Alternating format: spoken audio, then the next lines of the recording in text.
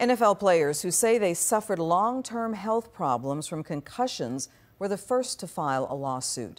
Now college athletes are suing the NCAA.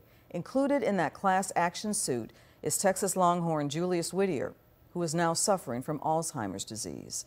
Fox 4's Sean Rabb has his story. How long has it been, Julius, since you left the district attorney's office? Do you remember that? I've been out of there, my sister and I, I'm glad she's here. It's been 2 years. It's been 2 years. Yeah. And Millie, tell me, what has this journey kind of been like? It's been emotionally draining. Julius Whittier made history as the first black to play football at the University of Texas from 1969 to 72, graduating with 3 degrees, including a law degree.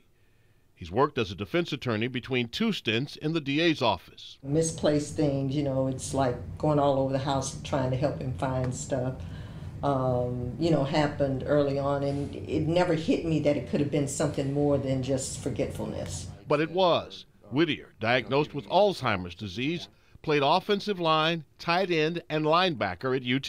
When we were playing, you were actually taught and trained to use your head as a battering ram to both tackle people and to block people. Attorney and former judge Dwight Jefferson, who followed Whittier to Longhorn football from his native San Antonio, has filed a potentially historic $50 million lawsuit against the NCAA on behalf of Whittier and others who did not go to the NFL but are suffering from brain injuries, a potentially monumental class action lawsuit going back to 1960. It was around 1960 that you had the hard shell helmet and the face mask, and with that, that changed fundamentally football and how people were taught to tackle and how people were taught to block.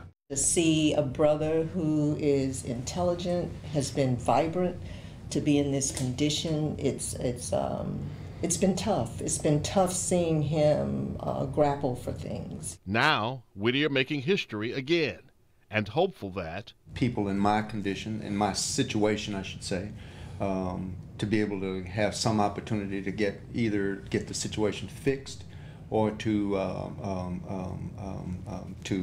at least give clearance to people who come behind us. Sean Rabb, Fox 4 News.